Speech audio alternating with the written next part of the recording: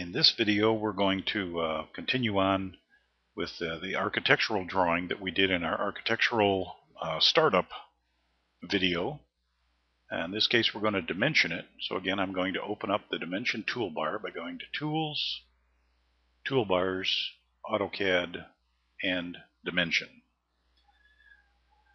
Before I put the dimension in, I'm on layer Walls right now. Earlier I created a layer called Dim for my dimensions. It's a different color.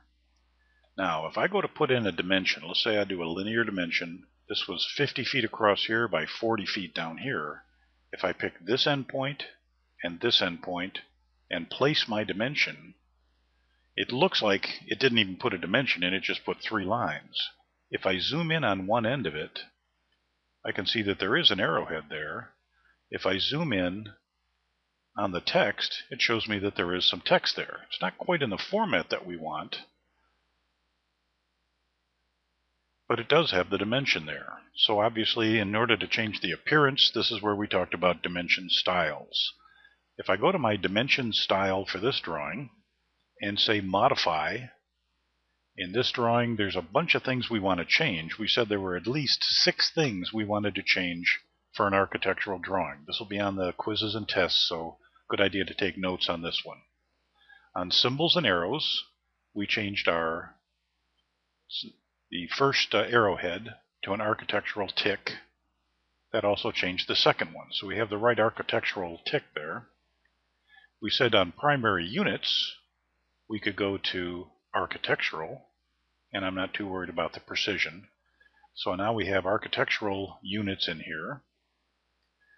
Under text, we changed our font, and we don't change just the font, we change the font that's associated with the style called standard. So I can come over here to this 3 buttons at the end, and again change the font to Arial, whatever you decide you want to use, as long as it's not TXT, that's too ugly. So we get a better looking font here. Now all I have to do is say apply and close, and it's now using that font. Now the 2 other things in this dialog box we want to change is the text placement vertical. Instead of centered with an architectural drawing, we want it to be above.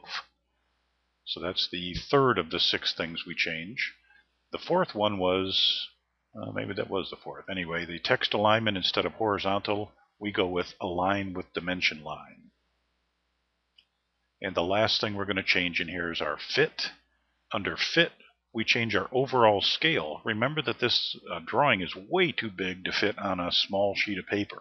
We're going to shrink it down to 1/4 of an inch equals a foot, maybe 1/8 of an inch equals a foot. You may remember the math we went through to get there. Multiplied both sides by 12 to get it into both sides into feet, and then in the next step we got rid of the fraction by multiplying both sides by the same number that was the denominator in the fraction. So if it was 1/8 of an inch equals a foot, we multiplied both sides by 8 to get rid of the 1/8, and now it was 1 equaled 96, or 1 equaled 48. Well, that's the number that belongs in here. Let's say this is going to be plotted at 1/8 of an inch equals a foot. Then I can type in 96 here, and it's going to be all of the dimension sizes will be multiplied by 96. So anything that was a number, like the extension beyond the dimension line, the offset, the symbols and arrows, how big was the arrowhead, under text, how tall was the text, all of these numbers are going to be multiplied by that fit number. So you don't have to change any of those other numbers individually, you just have to change this one number, and they all change with it. When I say OK to this and then close, you'll notice that we now have an architectural tick here. Instead of breaking the dimension line, it goes above it because we told it to do that. It's aligned with it. Instead of being read horizontally, it's now read from the right. And the sizes are all 96 times what they were before. So now I go ahead and do the dimensioning that I would have done before, but now I can actually read them, and it all works. I'll do a continue and pick the second point. Hit enter and we're done. So you can see that the dimensions worked out real well in an architectural drawing by making sure that the dimension style had the right settings.